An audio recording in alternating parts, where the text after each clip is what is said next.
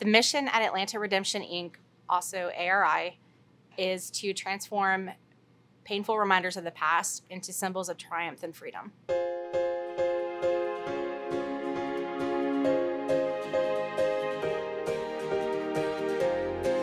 We work with self-harmers and people that are survivors of exploitation, former gang members, to cover and remove their tattoos and scars and to replace it with something beautiful. So I started A.R.I in 2017. It's out of my own lived experience. I was a runaway at 15, and I found myself on the streets of Atlanta where I met a trafficker. And through those circumstances, as well as overcoming homelessness and addiction, I began working in anti-trafficking in 2012. I also struggled with self-harm through my teenage years, and so I had those scars as well. And so I knew that for me, it was important to cover those up, and I knew that I wanted to give that opportunity to other people as well. In Georgia, we have over 30 shops that we work with, and then there's several artists in those shops that work with us. Outside of the state, as I said, we have 80.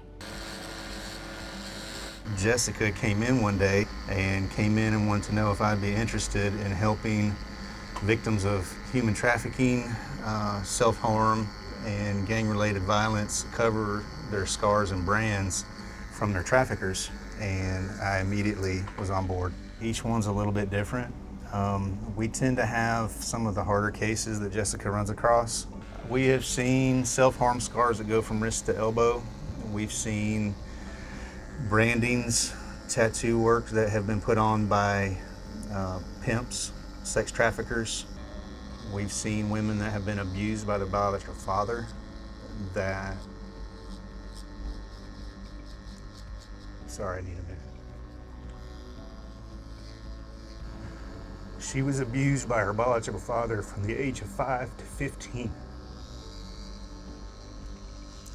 and had not shed a tear since she was 6, and said that we gave her back her life. Can't describe it. It's the best thing I've ever done. It's almost 100%. Every time we finish one, they want to hug me and tell me what I've given back to them. That's the best part. It gives people who really never had a chance to have a chance to change their life and also get rid of things that from their past life that they don't want attached to their body anymore. A tattoo already changes people's life, but when you have something from a dark background and you're putting something over it that's beautiful, and it just makes the person feel so much better about themselves. But when you see that look in their face or the tear fall out of their eye, you're like, it just hits you in the gut. I'm really honored to be able to work with Jackson Healthcare because they work with small nonprofits. So they see us little guys out there and believe in the work that we do. The volunteer opportunities that we have at A.R.I are, we have opportunities to serve on our board, our advisory team, to go to appointments with clients. I never saw myself where I am today. I never thought I would be speaking in front of people. I never thought that anybody would listen to what I had to say. I didn't think that I would ever get to share my truth and my story.